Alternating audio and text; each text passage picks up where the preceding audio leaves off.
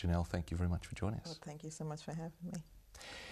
Genelle, tell us about the sort of person that you were before the events of September 11. What sort of things interested you? What sort of life you led?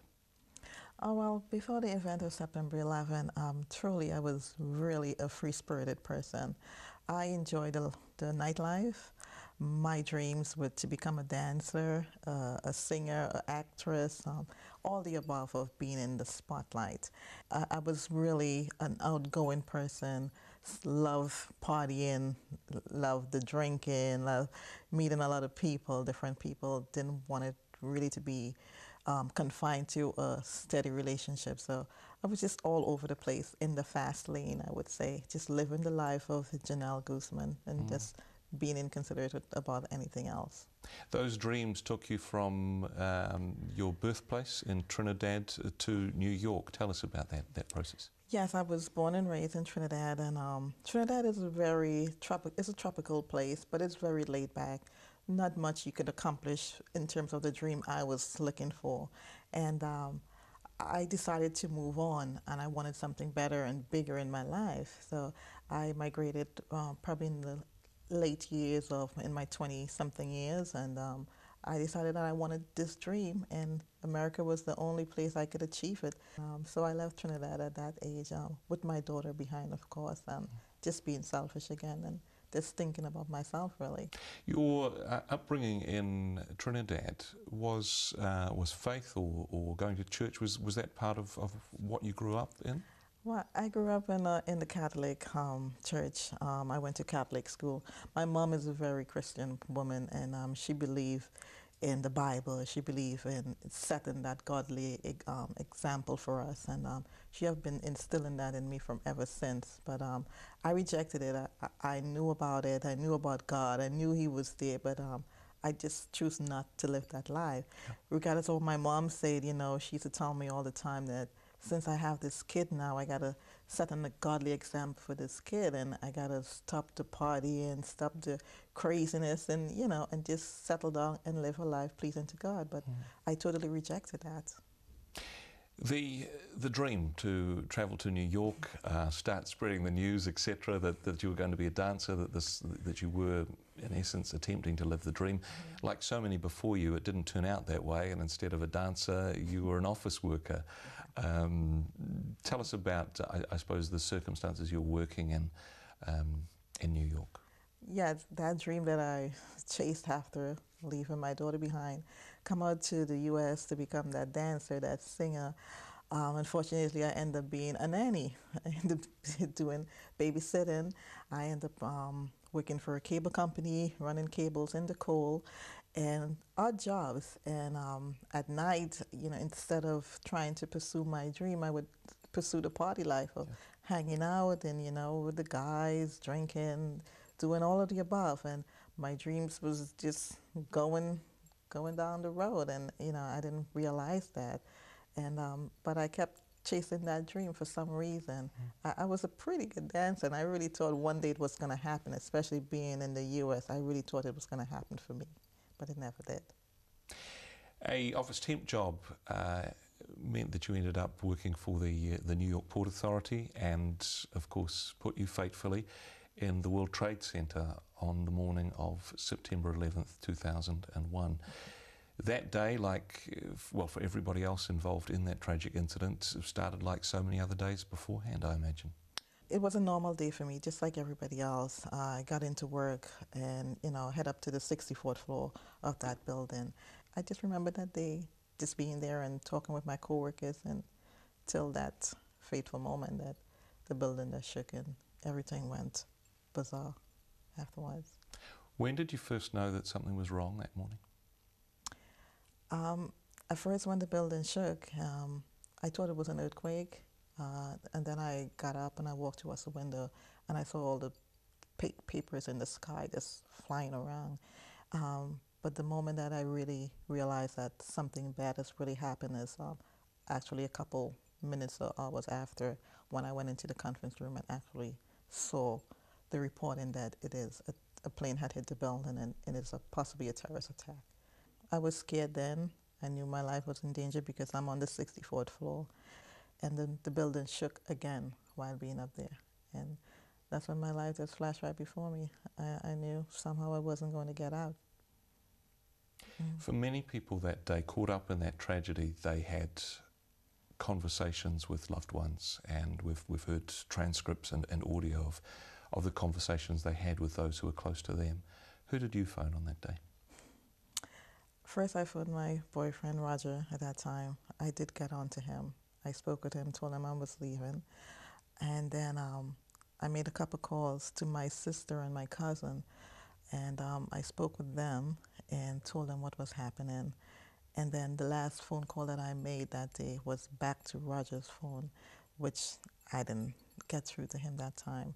So I left him a voicemail, told him that I was going to meet him outside as planned earlier, and that I love him, and I'm going to see him soon. And that was the last phone call that I made. You were making your way down the building with some of your colleagues and co-workers and had descended to the 13th floor when, well, literally the building collapsed around you. What were your thoughts at that time? When I made it to the 13th staircase, I thought I was dreaming. I thought this actually is a dream. But just the presence of the dust, the rubble, everything was just coming so loud, so hard. It knocked me to the floor. But when I tried to move and I realized that I was stuck, then I realized that the building did come down. It did actually collapse. I knew that no one was going to find me, and if the building just collapsed, I knew no one was going to find me. So I just kind of shut my eyes and prepared myself to die. Literally 97 stories above you had collapsed around you. You were in complete darkness, you were immobile, but yet somehow in this desperate, some people would say, hopeless situation, hope was something which started to rise within your spirit. Tell us about that process. Well, at first, when it happened, there was no hope. I had no hope then. Somehow I knew it was impossible for me to be alive, And within time, just by knowing that I was still breathing, every time I closed my eyes and I opened my eyes, I realized that I'm still alive. I just started to focus on, and I started to pray. And with that in mind, before that came about, before the praying came about, is actually seeing my daughter's face in front of me, my whole life just flashed right before me. My mom, my family, my friends, everyone. I just know I had to do something. There was something that I had to do, and that's when I started to pray and ask God for that second chance. Even trapped under the rubble, you were walking back towards God? Definitely. Before I knew of God while growing up, but I rejected that lifestyle. But being under there, it's like a light bulb went out, and in my heart especially, I felt that burning sensation of wanted to change that way, wanted to set it right. I knew if I die, where would I go? I knew where I was going because of the teaching that I grew up with. So I just started to talk to him just in a normal way and beg and plead with him and willing to do whatever it takes, not only because while I'm under there, what is happening to me, but I knew I meant it genuinely. I was willing to give everything up and start living that life. Would you say you came to faith? Oh, most definitely. Being under the rubble, I definitely found God. I felt it. I felt it deep within my heart. I felt the change. I felt the transformation. I definitely accepted the Lord as my Savior, Jesus Christ, that day. And, at that moment when I was praying so hard and asking God to show me a sign, show me a miracle or somewhat, I felt that He answered my prayer that day. He did answer me. Now, you were buried under the rubble, I understand, for 27 hours.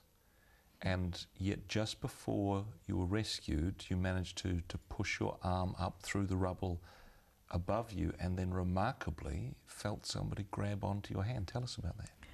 Well, this is really amazing to me as well.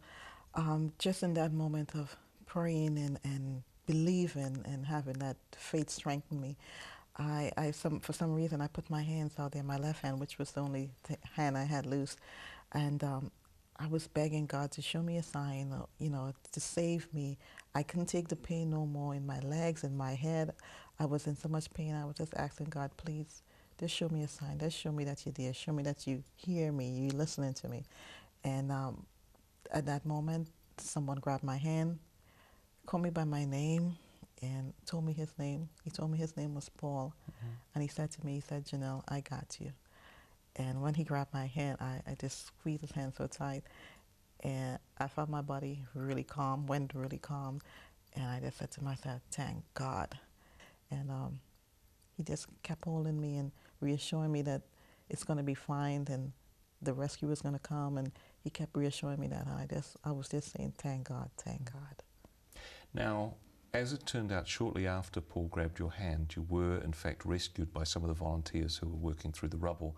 I understand the last person to be rescued alive from the rubble of the World Trade Center.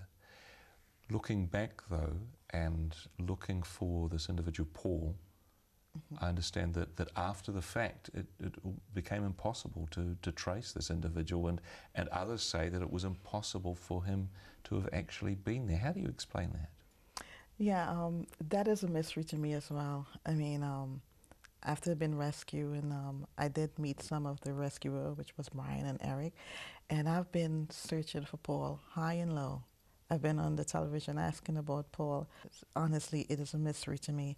And with my faith being renewed and my whole life being renewed, and I started going to church and praying and, talking with my pastor, and I just came to the conclusion that this guy Paul, does he really exist? Is he that angel that I wrote about in my book? And I just realized that it's unbelievable that Paul would not come forward to say he was there, and that's the amazing part. That is a mystery that I think I may have to live with for the rest of my life. But Paul was there. He was holding my hand. I was awake through it all, and I know he was there. I felt his presence. I knew I was talking with someone, and that was Paul. The remarkable thing for yourself, of course, on the day after, you were saved from the rubble, but you were also saved in a very different sense. Your life was transformed by what God did in your life that day. Oh yes, most definitely.